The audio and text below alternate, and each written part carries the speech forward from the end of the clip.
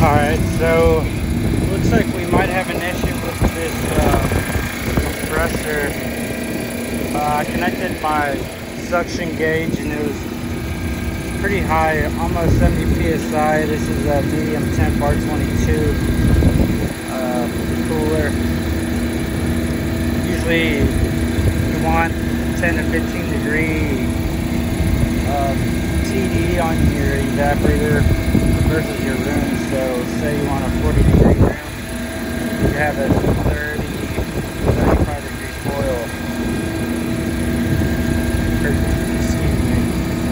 40 degree room, you'll have a 25 or a 30 degree evaporator. So this one's running a little bit high. Checked my head pressure. It's also running pretty low.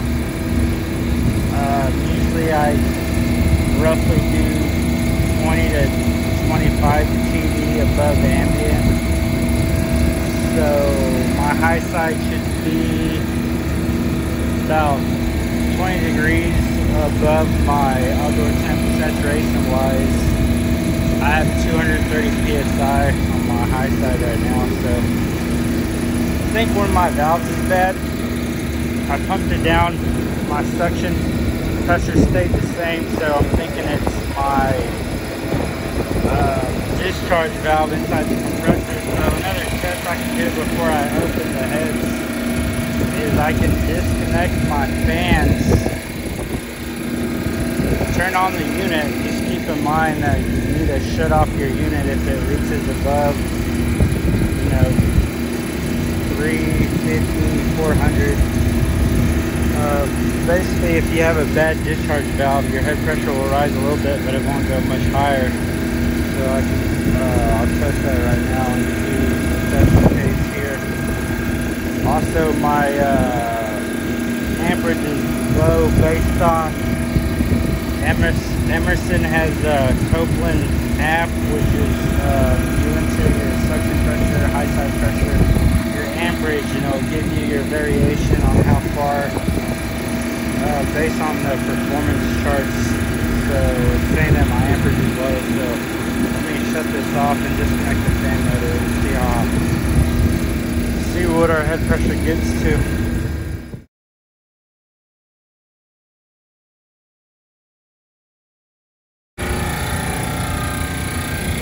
280 for the longest time, so I'm gonna go ahead and shut it off and probably pull the heads and see what's going on.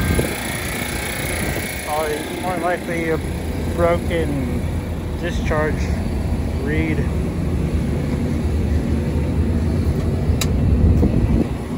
Let's see if my pressure comes back to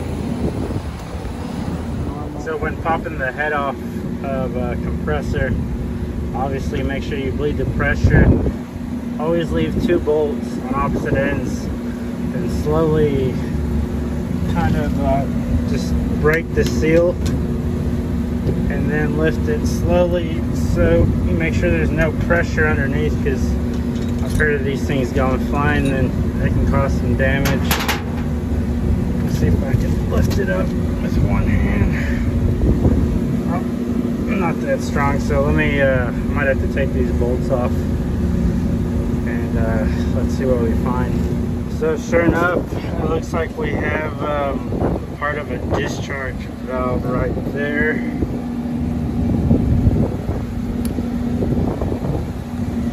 Looks like we have copper plate, and also from not pulling a proper vacuum, I'll probably just take the whole head off so I can take the valve plate off. We'll take a look at it. Alright, let's see what we got. For sure some copper plating from acid. Like I said earlier, don't pull a vacuum. Moisture in the system creates acid.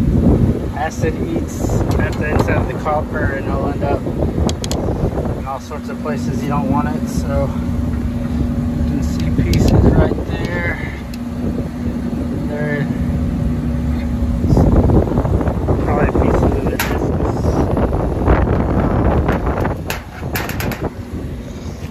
Right here. This is pretty still. So let's see if I can put it off the head. Sometimes they get kind of stuck.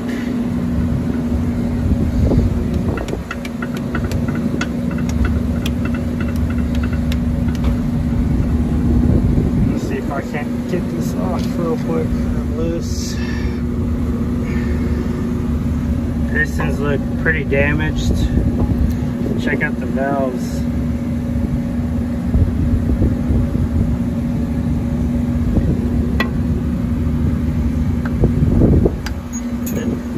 This was these are your discharge valves.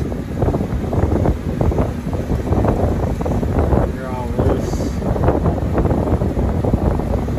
Suction valves broken.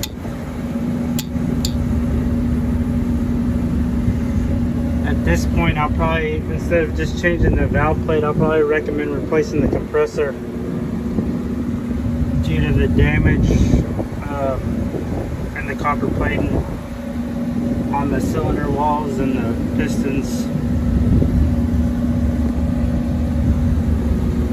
Shunt missing from the corner of the compressor. I mean the piston, sorry.